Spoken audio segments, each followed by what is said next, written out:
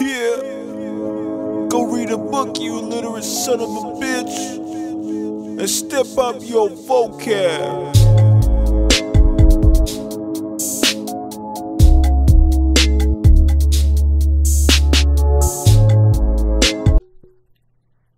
Hi everyone, this is Lulu, and you are listening to the Classic Press Podcast. This is episode number 3.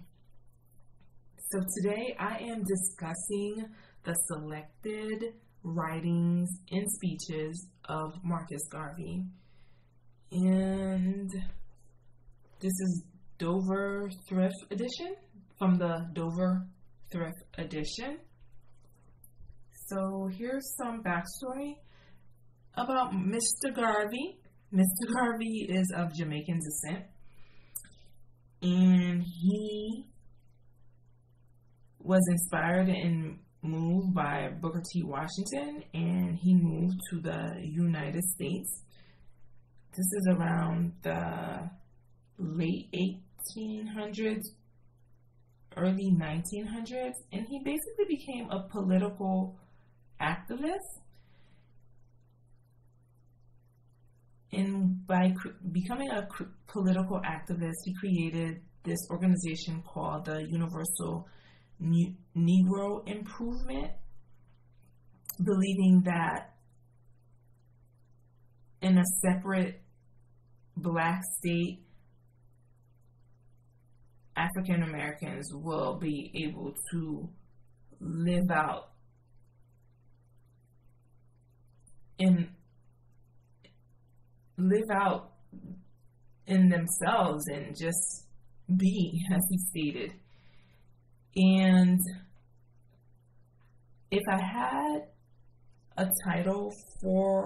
to summarize or give a title for this podcast, it would really be like the progress of equality, because what he discussed is still something that is brought up, such as economic inequality, political oppression, social injustices. And here we are in 2017.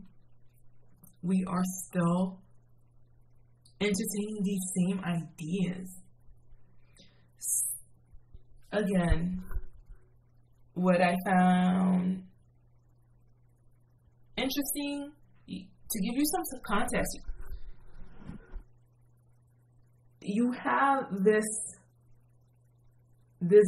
birthing of ideas. In this case, Marcus Garvey, he's known for Pan-Africanism, or the concept of Garveyism, coined the phrase, Africa is for Africans.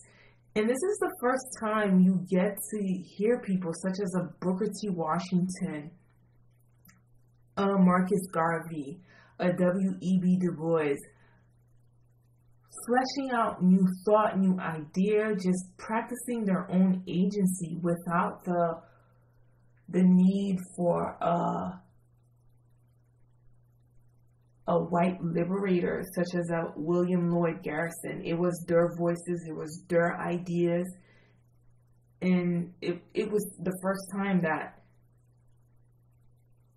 this is happening, this bubble of individuals, now that they're free, and well, that's subjective, but they're free, they're able to think for themselves and exist in their time and formulate their own idea of themselves. What I was able to digest from the book were, the idea, if you can't tell, collectivism. And Garvey believed that if African Americans practice collectivism, it would basically reduce out all threats. And by doing that, it was basically, he formulated, hey, you need your own black state, you need your own black country, you need to have your own if you don't, you're just always in constant threat. Another thing he brought about was white liberalism. And hey, the United States of America is a predominantly white country. African Americans are a minority. So for everything they do, they have to interact with whiteness, be it from work, banking, what else? Politics. So he brings in this concept of, hey, we have to persuade like white liberals to help us in this concept. And it's just like, I understand it because the numbers are just not there. But at the same time, it's just like, no, it's whoever's threatening you need to question, if there is a kind-hearted person who is brave enough, needs to question needs to question that individual who's threatening you. And, clock it and say, hey, why is this occurring? But it's always the bubbling up of, we need to get this person to help African Americans in getting things done and gaining protection. Oh, let's see here. So, like I said, it's the turn of the century, late 1800s, early 1900s, slavery is abolished. There's this motion or this collective idea of practicing your own self-agency. So now you have a school of thoughts that came out of there. Again, you have Booker T. Washington, you have this gentleman, Marcus Garvey, and W.E.B. Du Bois. And in here, I didn't quite feel comfortable with this one, but he does the concept of what I would say the call-out culture. And he calls out some members of the NAACP. It may have been justified, it may not have been. But it's just like, hey, all right,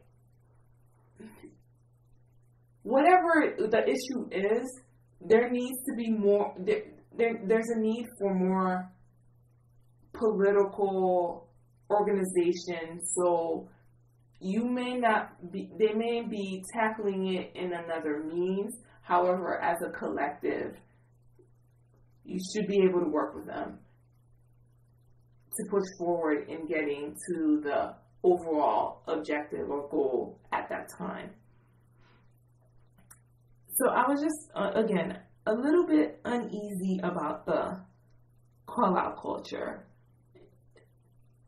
Because it was just, all right, you have your own organization, which is the UNIA, and you have this opposing organization, which is the NAACP, and it's just like, you guys are at your infancy, so it's not that great to do that. However, both of these organizations were relevant and needed.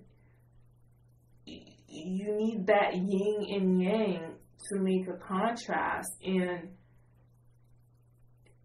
it's not a bad thing. They can coexist, family. They just can coexist, and no one needs to feel threatened or put anyone down. And lastly, this book, there are so many post-its, and I don't know if I should read a line in here.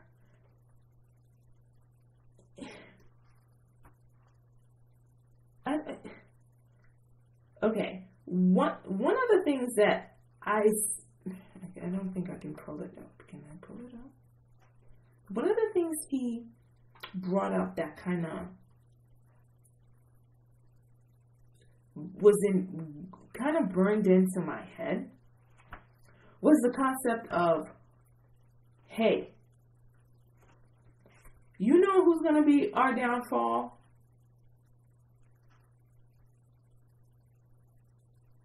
It would be, at the term at the time would be the Negro. Like something internal would stifle the progress that he would like to achieve. And you know the whole saying, you are your own worst enemy. But again, I like seeing this. Again, I was aware of who he was. I wasn't aware of his general writing. So it was great to get introduced or be introduced to Marcus Garvey and understand his objectives and what the UNIA was about and what he was trying to accomplish with his activism. Again, it's his theories and thoughts are still alive today. So it's just a good read.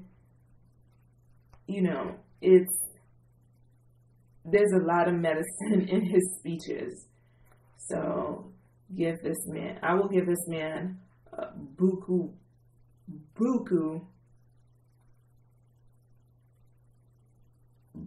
credit.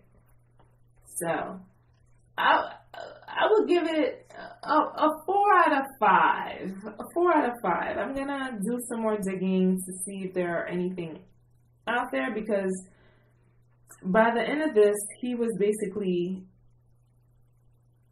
is it exile out of the United States? Because yeah, he may have been a political activist, but he wasn't really great on the economics spectrum with pulling money and managing money. So he was basically convicted of, I believe, money laundering or wire fraud of something to that effect. And he was he had to be shipped back to Jamaica.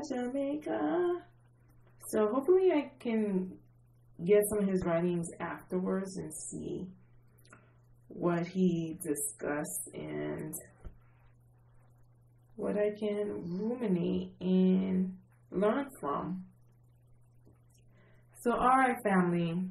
Again, this is the Classic Press, episode 3, and Marcus Garvey. This one's pretty short. But yeah, it took me a long time to record. But alright. Take care. Have a good one.